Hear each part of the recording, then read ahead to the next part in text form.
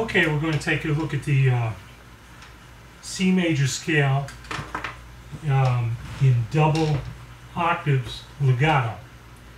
First of all, let's look at the left hand. Okay, we start with the pinky on that low C and the thumb on the C. Now, we're going to use the thumb on all the top notes, so you can't really make both voices legato,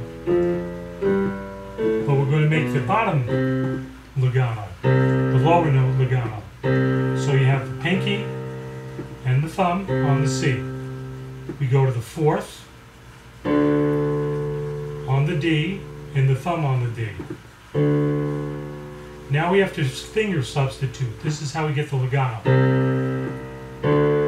So after you play 4-1, we have to sneak in the fifth finger and substitute that for the fourth. See?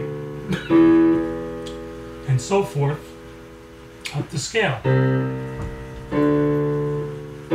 Put the third finger there, and then we again substitute with the fifth finger.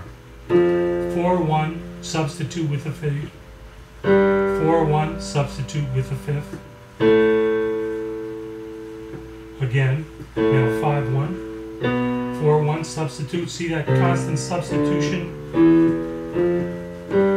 That's how we get the legato. Up into the next octave, same thing. This is a great exercise for stretching the fingers. Now down, we use a different technique. 4-1, 5-1. Now we're going to pass the fourth finger over the fifth. That's how we get the legato. See? Again, 5-1, now 4-1, passing the fourth over the fifth. 5-1.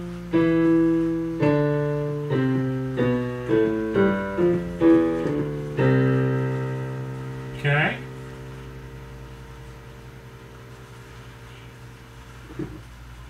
Now the right hand,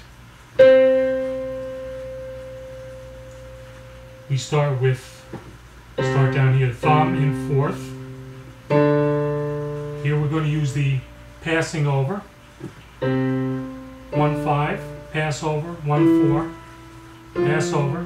See this passing over the fourth going over the fifth finger?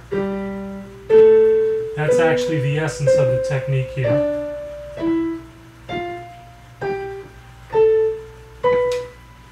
Now here, when we come down, we're going to use the finger substitution. Okay? 1-5, 1-4, and then we finger substitute. See that? 1-4, sneak the pinky in there. 1-4, get the pinky in there. So we have to learn to do that very quickly, and the way to learn to do that quickly is to practice it very slowly till you get that motion down smoothly.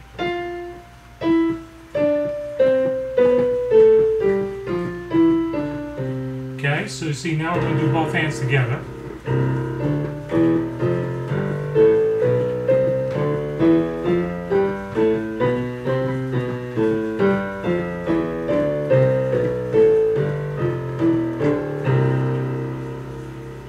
Okay, so there's your C scale, and we're going to learn it in all 12 keys eventually.